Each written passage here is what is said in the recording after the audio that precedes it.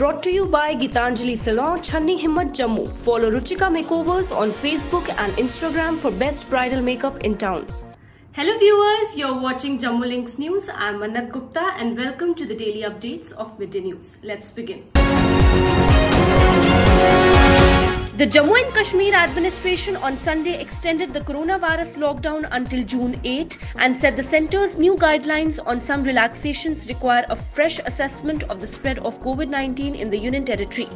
In an order, Chief Secretary and Chairperson State Executive Committee BVR Subramaniam said the guidelines or instructions issued on May 19th and 24th with regard to lockdown would continue till June 8th.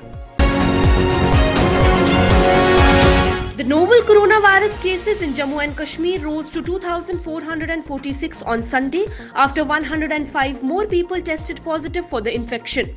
An IAS officer has also tested positive for the coronavirus disease, following which several bureaucrats and doctors who attended a meeting with him on Saturday have gone into self-quarantine.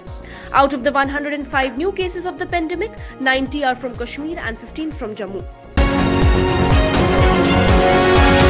Addressing the nation through the 65th edition of his monthly radio program Mann Ki Baat on Sunday, the Prime Minister said that people should stay vigilant and it is important to be even more careful now as a major part of our economy has opened up.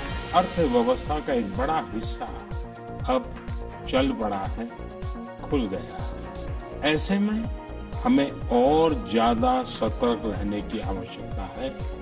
2 गज की दूरी का नियम हो, मुंह पर mask लगाने की बात हो सके तो वहां तक घर में रहना हो, ये सारी बातों का पालन, उसमें जरा भी ढिलाई नहीं बरतनी चाहिए। Union Minister Dr. Jitendra Singh on Sunday said that the nationwide lockdown of over 8 weeks has trained the people of the country for the new norms in lifestyle and the need for practicing hygiene, physical distancing in day-to-day life.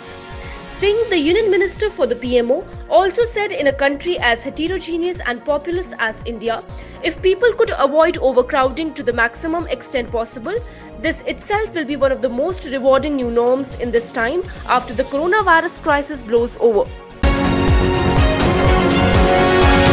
All the terrorist camps and around 15 launch pads in Pakistan-occupied Kashmir are full, according to top Army Commander Lieutenant General B.S. Raju, who anticipates an increase in infiltration attempts from across the border this summer to replenish the diminishing terrorist cadre in Jammu and Kashmir.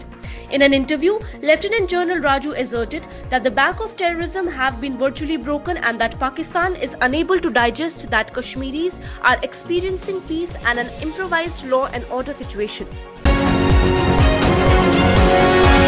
Sikh bodies have demanded reservation for minority Sikh community in employment and other areas and also emphasized for creation of at least 5 Sikh constituencies in J&K after the new delimitation process in J&K.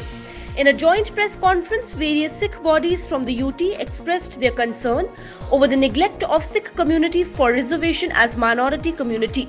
They said that now the delimitation process has further cautioned them about proper representation of the community in J&K Assembly. Modi ji से और जो commission बना है उसको request करूंगा कि हमारी कम से कम 5-6 सीटें रिजर्व की जाएं, जिसकी जो के रिफ्यूजी वहां से आए हैं ताकि उन रिफ्यूजियों को अपनी रिप्रेजेंटेशन मिल सके। Music composer, director and singer Wajid Khan died at the age of 42 late in the wee hours of Monday morning. He was tested positive for the novel coronavirus a few days ago and was suffering from COVID-19. Wajid Khan of the famous Sajid Wajid music composer duo was also suffering from kidney ailments and had undergone a kidney transplant a few months ago. On day 7 of resumption of operation of domestic flights in the Union Territory of Jammu and Kashmir, 16 flights with 1,695 passengers on board today arrived at Jammu and Srinagar airports. A total of 341 passengers on board, 6 regular commercial flights arrived at the Jammu airport, while 10 flights including 2 Air India international flights with about 1,354 passengers on board landed at Srinagar airport on Sunday. After arrival, all the passengers were tested for the COVID-19 virus and transported to their destinations at both the airports amid strict observance of all the necessary preventive protocols. An online cultural event under Ek Bharat Shresth Bharat was organized by the Directorate of School Education Jammu, wherein students from Tamil Nadu and Jammu participated while staying at home using internet. The program was organized by the EBSB cell of the Directorate of School Education Jammu. In the prevailing situation, an attempt has been made by Directorate to engage students in some goal-oriented recreational activities and to carry forward the EBSB program, an outstanding initiative of Government of India amid lockdown. The Jammu and Kashmir government has evacuated about 102,972 J&K residents stranded in other parts of the country due to COVID lockdown, while Lakhanpur and through special trains and buses till date amid strict observance of all necessary guidelines and standard operating procedures.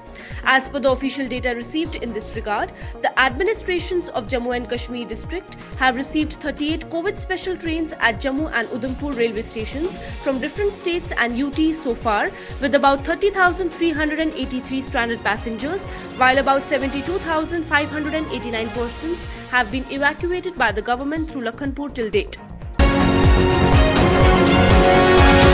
The Doda District Administration on Sunday launched an initiative to test vegetable or fruit vendors and wholesalers for COVID-19.